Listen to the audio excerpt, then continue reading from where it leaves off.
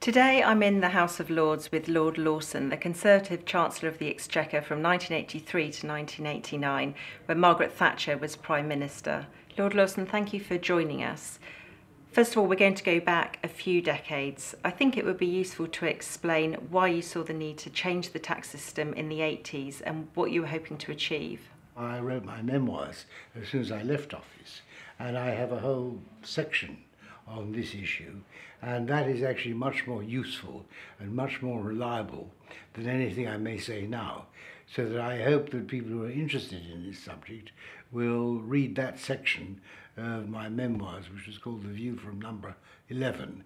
In my judgment, my basic approach always to the tax system was the tax system should be neutral and should be fair. And if you wanted to help particular groups of people, then you would do it through the social security system. That is what the social security system exists for. But when it came to married women and families, it was clear that the existing tax system was unfair. It was discriminatory against women in the first instance. It was discriminatory against married women in particular, and in particular married women who stayed at home to look after the children rather than just married women who chose to go out to work. So there was a kind of double or treble discrimination, and I was not trying to do anything really other than make the system fair and to remove the unfairness, to remove the discrimination that was in the system. You were trying to make it fairer for families. How hard was it to get your ideas through? It was difficult, and unfortunately I was only able to do half the job, and I hoped that maybe my successors would finish off the job. The proposal I put to Margaret Thatcher had as an integral part a system of transferable allowances. It sounds very technical, but what it means is that if under the system a woman, because she's not working, can't take advantage of her personal allowance in the first place, then that personal allowance can be transferred so that full value, so that the family as a whole get full value of the allowances. That's rather important. I got her reluctantly to accept the rest of the changes in the tax arrangements for married couples that I was proposing, but she jibbed at that last point, the transferable allowances. And can you explain why Margaret Thatcher wasn't keen on it? I think that she wasn't keen on it because she was a married woman. Her children were grown up by then, but they obviously they were young when she went out to work, and her sympathy was always with married women who went out to work.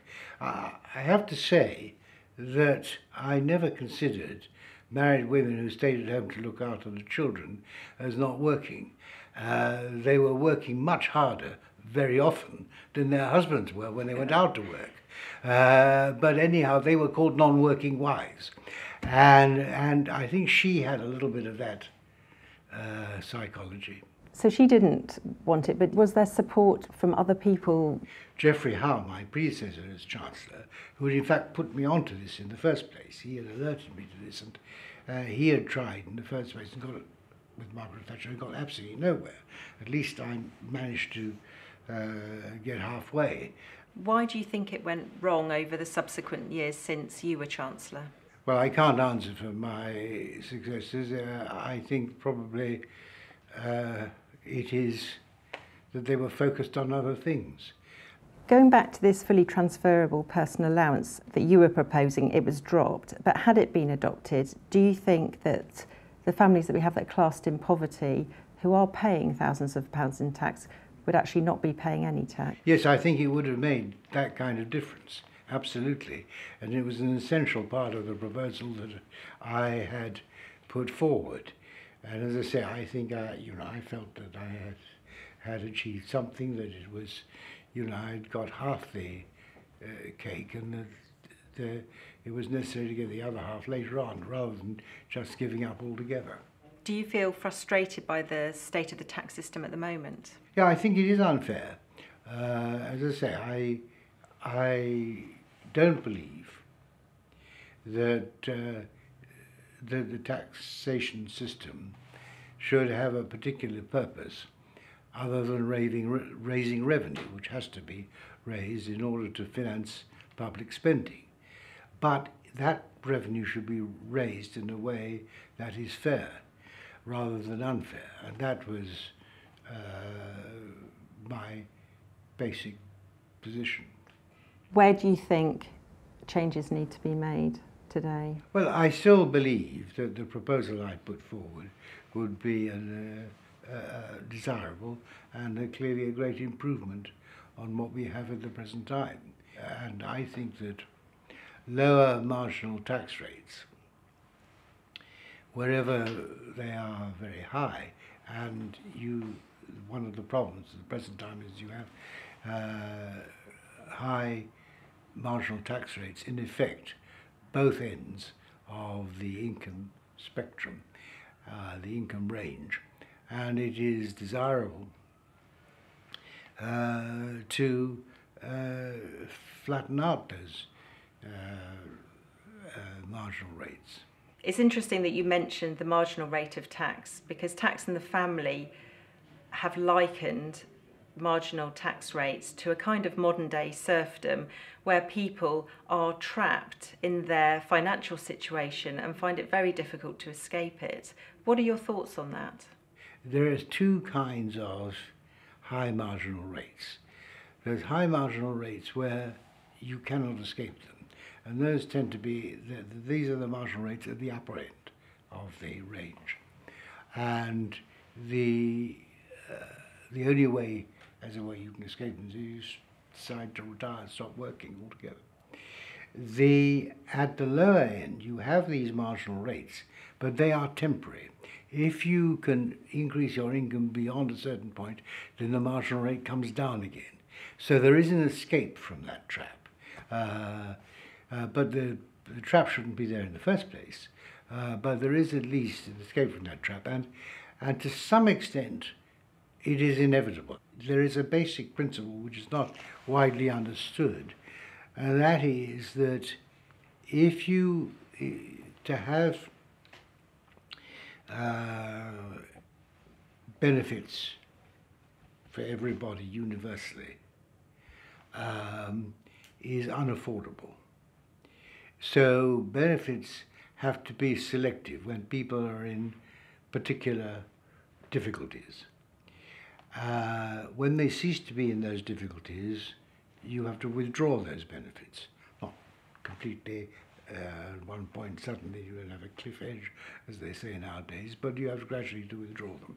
And that causes the withdrawal of the benefits causes an implied high marginal rate. But unless you have no selective benefits at all, you can't escape that problem.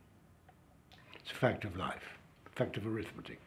Germany has independent taxation, but it also gives couples the option of being taxed jointly. So it means that if they are earning up to €50,000, they could be paying little, if any, tax. Do you think we need to be adopting a system like that in the UK? Well, I think certainly, Germany has a very successful economy, and they can afford that. But I think that was, in a sense, implicit in my original proposals, that sort of thing. Do you think it's important to reform the tax system rather than trying to make the system fairer by changing tax credits? Well, I think you have to use both the social security system to deal with problems of poverty and that kind of thing, and you want to have a tax system, as I say, which is neutral and doesn't discriminate against particular circumstances, which make it completely unfair. What is it about tax in the family that you have supported over these years? And I think that pointing to the unfairness that there is in it at the present time, so far as young families are concerned, and the need to do something about it, I thoroughly support. The question then is, okay, how do you finance that public spending? And as I say, I think you need to finance it in a way that is fair. And there can be different views. Different people will have different views about what is fair. But I think it was quite clear that the tax system which we'd had traditionally was not fair. It seemed to me that the position that we had traditionally with the taxation of women and therefore of mothers and indirectly families was clearly unfair. And I think it would have been made much fairer if, and I repeat this, but it's an important point, if the transferable allowances part of my proposal had been implemented. The not implementing that did make a difference, but I hoped that it would come at a later date. A Chancellor's job is probably the heaviest in government, and he has to focus on a great many issues, not just on this one, important though it is. It may well be the reason why it has remained an issue for so long. I'm afraid it is difficult, as much as one would like to simplify. It is a complex problem. Therefore, any solution is also going to be very complex.